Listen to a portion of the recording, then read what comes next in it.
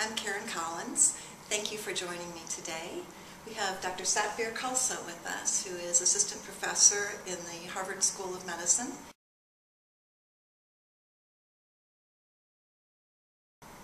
Now, can you give us a little bit of a picture of what you could expect? I know you were saying today it doesn't take years to start to see benefits. On the other hand, don't think you're going to go do a class once a week and find your diabetes resolved. Exactly. So it depends upon what you're looking at. I mean, if you're looking at stress reduction, more often than not, one yoga class will make you feel better. I mean, the world just looks different. It's like you put on a different shade of colored glasses. I mean, it's suddenly different.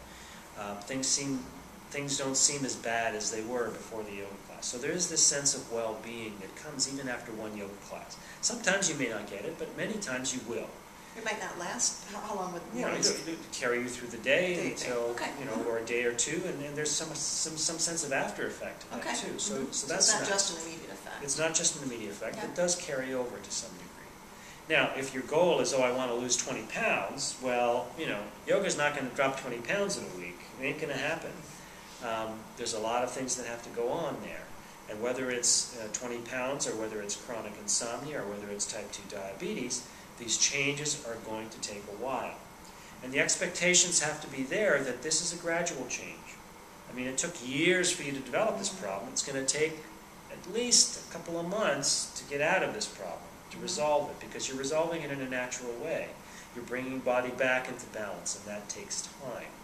So along with that, you have to expect that, hey, one yoga class a week may also not be enough. I mean, we haven't got research that really demonstrates the dose that's necessary for certain things to happen.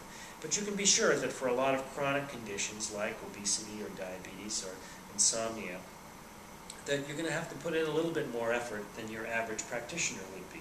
You may have to go to yoga class 2 to 3 times per week and maybe practice a few techniques at home to really get enough change going that you can see a demonstrable difference over the course of, say, 8 weeks.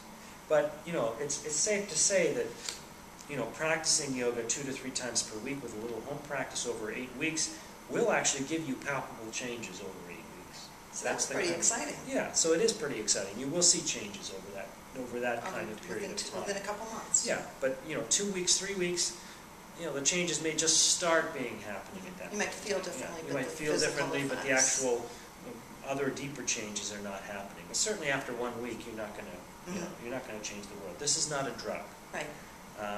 And in a sense, it's good that it's not a drug, because what you're really doing is you're treating the underlying imbalance. Drugs often just basically treat the symptom. You take the drug away and the symptom comes right back. Whereas with this is a change that you're making to bring balance back, and bring yourself back into this balanced state. And that takes time. But in the end, it's the only kind of change that really makes sense, because you're treating the underlying problem. You're not just treating the symptom.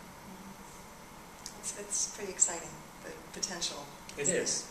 And it's all in this general field, what we call behavioral medicine. It's basically people taking responsibility and working with themselves, with their own lives, to make health changes on their own. And that is very self-empowering, because now people have control over their own bodies and their own minds. Before, they were like a cork on the ocean. I mean, up and down all over the place. Now they have control that they never had before, because they've been given a skill. And that skill allows them to cope, both mentally and physically.